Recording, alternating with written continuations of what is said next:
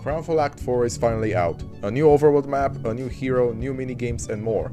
Also, the Crownfall storyline officially concludes, so now that the event is officially over, here are the good, the bad and the uglies of this entire thing.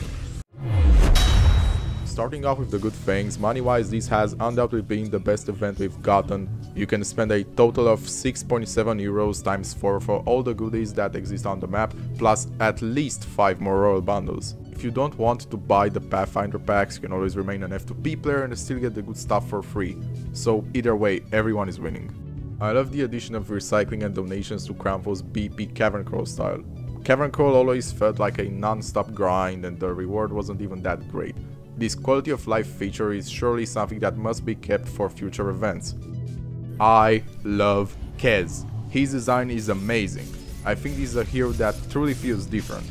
It has so many things, but it actually takes skill to play him. I think there should be some tweaks here and there, but overall this hero is what we've needed since Muerta's release. Ringmaster is cool, I guess, but his design is a bit underwhelming. Ringmaster's voice acting is insanely good though. I'm a showman. The rest of you are the circus. This improved candy works is amazing. I've got so many immortals that I've wanted for so long, but never really intended to buy them. While it's an amazing thing to have, it is also fair because all the upgrades for the caravan are basically acquired by grinding each act. The minigames have totally caught me off guard when they were first added to the game in Act 1. Even now they sort of surprise me. Kudos to whoever at Valve thought of adding minigames to Crownfall, incredibly unique idea and probably the highlight of this entire event. I haven't got to play all the ones from Act 4 yet, but the ones we've had till now have been great.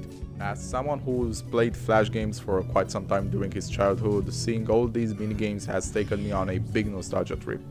The main and side stories of Crownfall are pretty funny.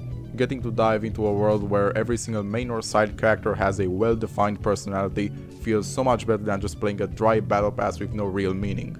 And not even kidding, I finally found out some things about each hero's lore and behavior. I don't really know anything about the lore of the game besides what I've seen in the Dota 2 Netflix series and what I've heard while listening to hero voice lines. I wouldn't have thought that Crystal Maiden is so fierce and so hungry. The Easter eggs are also pretty nice and they really remind me of gaming in the 2000s and early 2010s, a time when everything was less serious. The bad.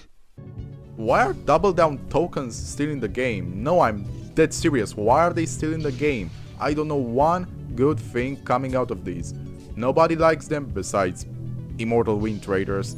Pros have called them out, noobs have called them out, I've also made a video regarding this issue, people hate double down tokens, so why are they still in the game? Immortal Vaft was a somehow decent game mode before them.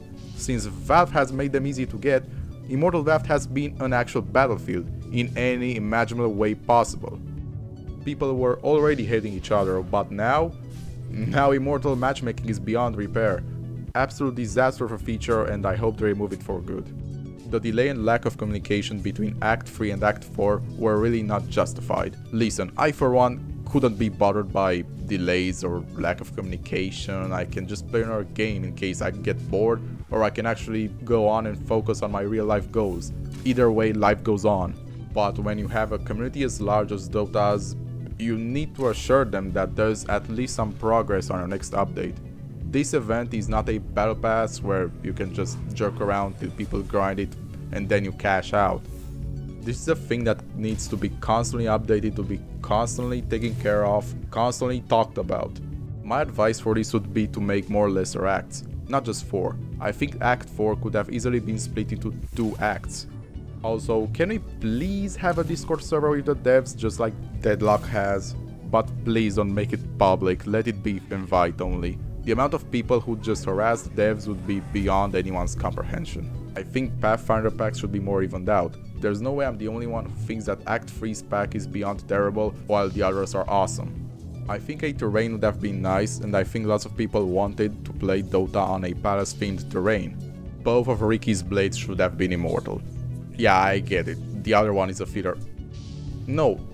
Actually, screw it. I don't get it. Why is the other blade not an immortal? I think the other blade should have been immortal that changes your backstab animation. Why isn't that a thing? That's the only thing that Ricky misses as an immortal and this would have been the perfect opportunity to actually give it to us. Just gross.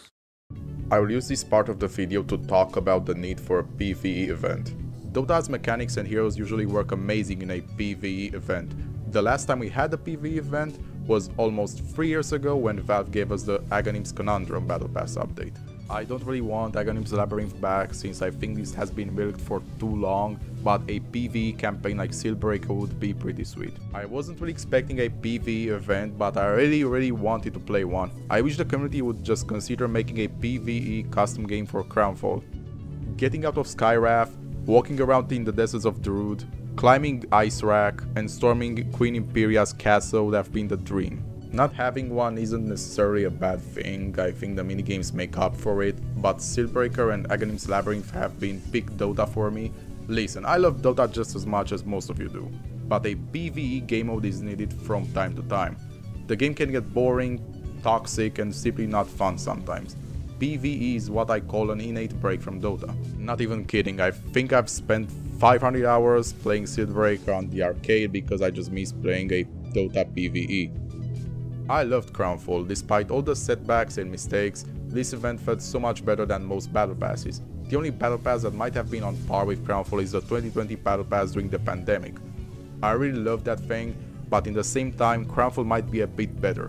What is your opinion? And what feedback would you give to Valve regarding Crownfall? Let me know in the comment section down below. And as always, I will see you in another video.